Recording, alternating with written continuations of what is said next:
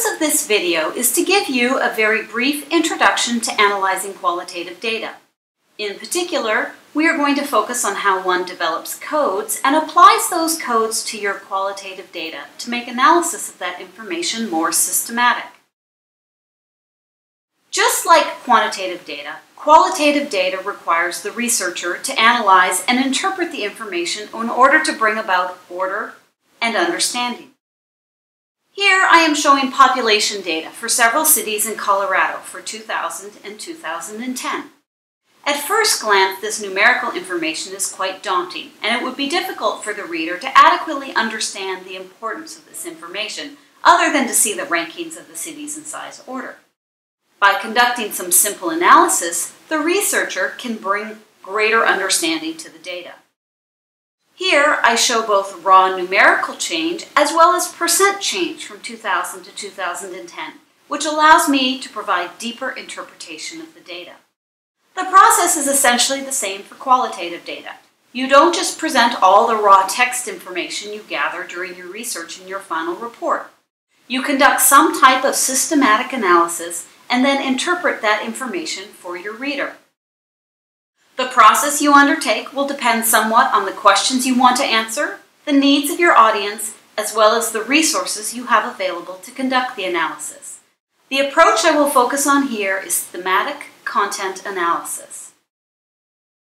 The qualitative data you will use for your research can come from a wide range of sources. It might include open-ended responses and comments on survey questionnaires, or it could be from interview or focus group transcripts. Qualitative data also includes any documents or reports you include as part of your research, or even notes you take as part of observational research.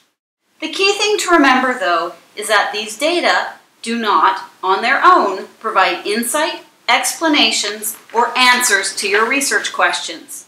You do. The coding process is the cornerstone to successful qualitative data analysis. Strauss's quote here really sums this up. The excellence of the research rests in large part on the excellence of the coding. So, what is a code and what is the coding process? In a nutshell, a code is most often a word or short phrase that captures or summarizes information contained in specific text data. Coding is the process of combing through your qualitative data, looking for specific themes, ideas, and/or categories, and then marking those passages of text with a code so that they can be easily retrieved at a later stage for further analysis. Coding makes it easier to search your data, make comparisons, and identify patterns. There is no single best way to code.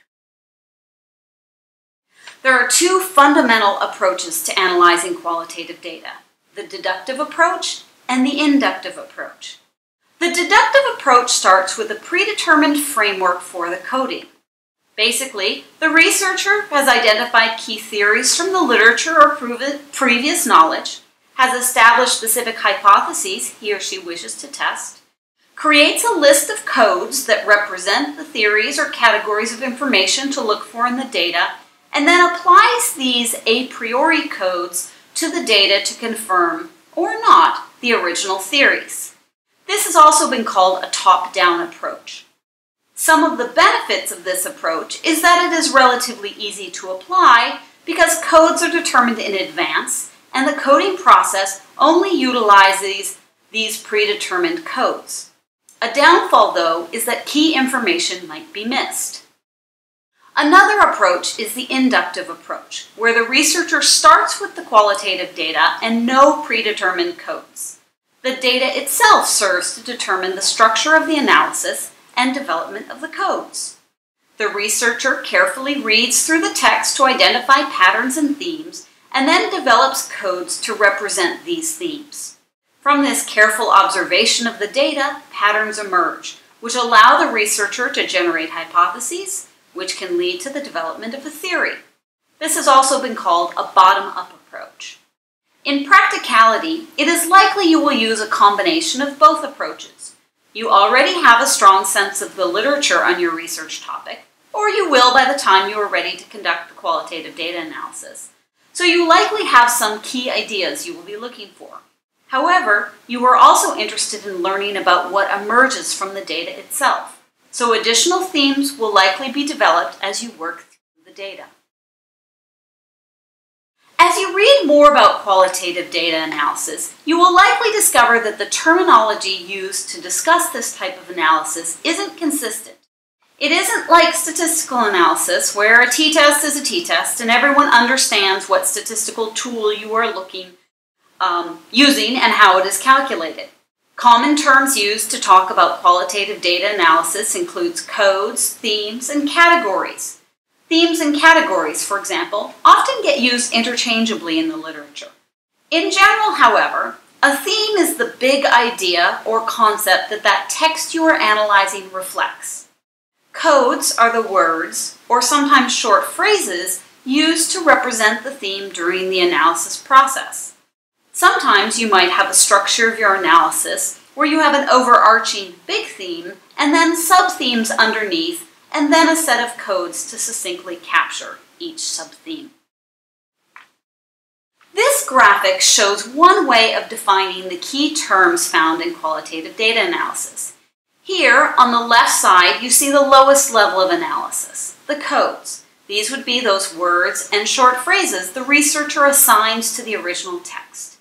The column to the right of the codes consists of the categories the researcher uses to group the codes into logical sets. There might even be some subcategories, as noted on the graphic. These categories then group to form a broad theme, and from here the researcher can generate or confirm a theory. This is just one example of how the terminology is used. As I previously mentioned, some researchers use theme and category interchangeably. Next, we are going to watch a very short video where two researchers discuss how to code a section of text. Okay, so starting from the top, I've got this theme from when I was about 4. I've got actually bullying going right from the start of when I was about 4 and up until getting kicked and punched and just taunted, really. And I've got that as a bullying theme, or being bullied. Yeah, being bullied. And then the next bit also links in with the consequences of bullying. Yeah, I also think that we should separate out this issue of being picked upon and the more serious issue of physical abuse or violence, because she talks about being taunted and picked on. She talks about it getting progressively worse. But I think we should have a separate code to deal with this concept of actually being physically attacked or abused. So there's being bullied. There's being bullied there. And then there's the types of bullying. So to differentiate or to separate out the difference between being picked on and then physical. Being physically attacked as opposed to just being picked on. And I think we should separate those two things out. Have a sub-theme. Yeah, a sub-theme. Yeah, I agree with that. You're okay with that? Okay. So the two themes we've got there then are being bullied and a kind of sub-theme under that of physical abuse. This next bit, I always used to spend break times on my own. Social exclusion, social isolation. That to me is different from being bullied. That's a consequence of bullying, or it is about isolation, isn't it? I'm not sure if it should just be coded as social isolation or isolating or self-isolating, because this is not people ostracizing her. This is her choosing to spend time on her own. So perhaps a wider category, just social isolation would be the best name for that theme. I think we should code it all the way to, and that's when my passion for school really. Well, I picked out. And I would code the first half as social isolation, and then that entire theme there as influence on schoolwork or influence on academic performance, something like that. What did you have? I just had consequences, really, because I think consequences of bullying. Yeah, or responses to bullying, because I'm not sure if it's really, I don't really know if it's influencing her school. Or I think her spending extra time studying is a consequence of her, it's kind of indirect, isn't it? It's like an indirect impact of the bullying as a compensation. But it's also part of the social exclusion. It's like working, studying is a way of keeping herself safe from being bullied. She's spending it indoors, so she's away from people. So really, we're either going to code this as consequences of bullying or influences on schoolwork. I think consequences of bullying is probably a more sensible category at this point because it's wider. Yeah. Because we don't know that this is going to recur very often.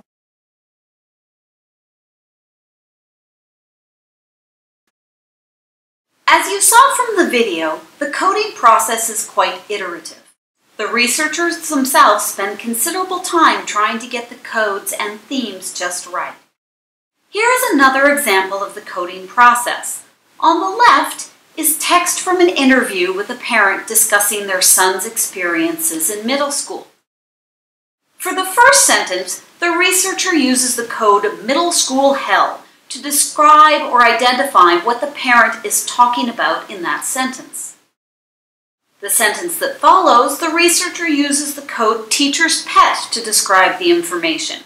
In other transcripts or elsewhere in this interview, anywhere the researcher sees evidence of relating to being a teacher's pet would be coded this way.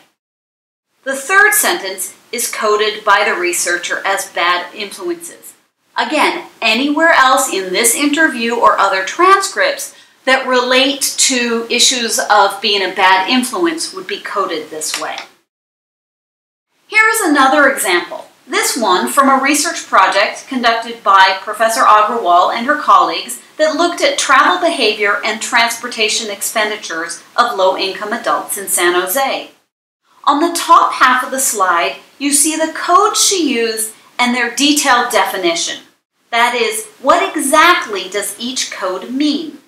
Here you see that any time she uses the code auto, she is looking for text that discusses access that individual has to private automobiles. The bottom half of the slide shows how those codes were used to analyze a transcript. In this example, anytime the interviewee discussed anything related to access to a private automobile, the researcher used the comment feature in Microsoft Word to indicate that the appropriate code to apply to this section of the transcript was auto. Later on, she would consolidate all of the auto codes into a single document for further analysis. There are many different ways to actually complete the coding process. I'm going to present one approach, but you might certainly come up with other approaches that work better for you. The first step in the process is to actually run through a subset of the data to either develop your codes using the inductive approach or practice applying a set of a priori codes. This is the deductive approach. I find it easiest for me to assign a different colored ink, either real if I'm doing this on paper, or digital if I'm using an electronic file to each code. Then anytime I come across a section of text that is referenced by pink code, I highlight that section of text pink. You could also use the approach Asha used, which I described in the previous slide, and use the comment feature in Word to identify the appropriate code. Once I've finished coding, I then cut and paste any text that is the same color or that has the same codes in the comment feature into a new document. Then I can use this reorganized information to conduct additional analysis and write up the results of my research. There is a ton of information available on qualitative data analysis and coding. Here is a list of a few handy references you might find useful to refer to for additional information. Thank you for taking the time to watch this video. I hope you found it useful.